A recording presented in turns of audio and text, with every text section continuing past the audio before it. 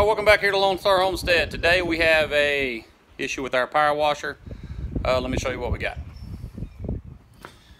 Alright, so this is our 2700 PSI 7.75 horsepower Craftsman with a Briggs & Stratton power washer. Being the genius that I am, I left it out this winter, and we cracked the housing here. Cracked the housing. So when you turn on, the water comes out the housing. So basically what happened was I left it with water in it. So this goes on the bottom. This goes on the bottom of the power washer here. Just has 3 bolts, comes right off. So this part new is about 100, and I found it as cheap as 130, but that's about it. So a new power washer is only, I think, $2.99. So I'm going to take this part down to the local welding and mechanic shop. They've got all the stuff down there. They're an actual machine shop, I guess.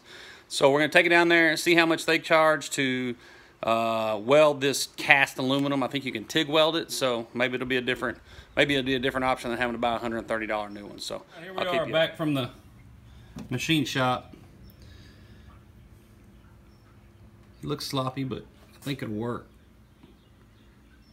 I don't know how to TIG weld. So anyway, there was a outlet here where the soap goes in that I had them just cover up. So I thought that was going to make it weaker. So anyway, we'll get it installed on here and see how it goes.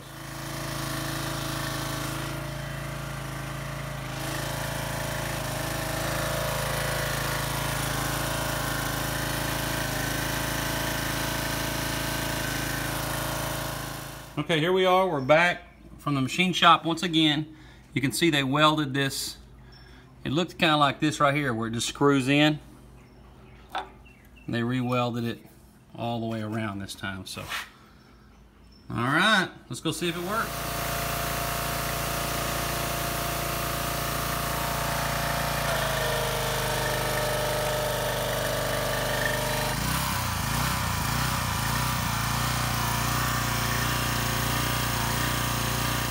Okay, so looks like it works pretty good.